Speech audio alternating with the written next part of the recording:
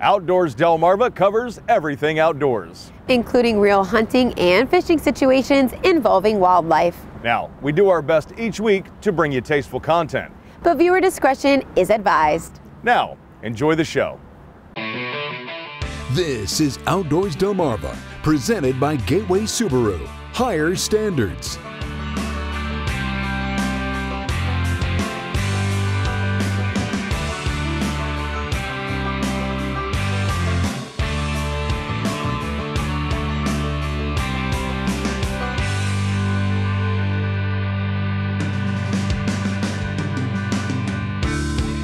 And now, here are Jason Lee and Lauren Hitch.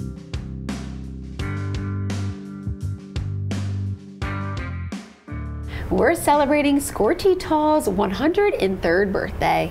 Yeah, and one thing that Scorchy always liked to do was go fishing, and I'm sure that you have a fishtail or two. As a matter of fact, we went rock fishing in the wintertime out in the Chesapeake Bay, and it was as cold as one might expect. And it was terrible. It was a horrible experience. And when it was all over with and they actually were headed back in, I went over in a corner and pulled my coat up like this, you know, and I was just kind of just survived the rest of the experience. And Scorchy sat down and he said, "You want me to tell you a story?" And I said, "Yes, please." And he started making up this story. I can't remember what it was, but it had to do with me and my first dog, which he didn't know anything about. He just made it up. I think he learned from that I probably wasn't the best guy to bring on those boating expeditions, you know. Well, here's one of the times that Scorchy did go fishing, and looks like he's looking for some crappie. What kind of fish you got in here? Bass and crappie and some big bluegills. Mac, if there's any fish in here, they ought to be pretty hungry now if they've been here all winter. You been feeding them? No, I haven't been feeding them. I haven't been catching them. You got some nice minnows? I hope so. Where'd they come from? They didn't come from Seahawk, did they? Could be. Rodney? Yeah, I think so. Well, I hope Rodney will give us some good minnows. I hope so, too. You realize this is the January the 16th. A month ago, we were covered up in snow. It was 3 degrees, too. And here we are, 60 degrees. This will make any fisherman worth his salt go fishing, won't it? Yeah. We were fishing, but we weren't catching, and photographer Steve Boyd, a country boy from the boondocks of Harrisonburg, Virginia, kept wondering out loud what kind of fishermen we were. So I took the camera, handed him my spinning rod and reel, which he promptly backlashed. Then he caught a big branch, which spit the lure right back at him. I guarantee you one thing, this country boy will improve. You gotta make a move, right? We'll go down this other pond.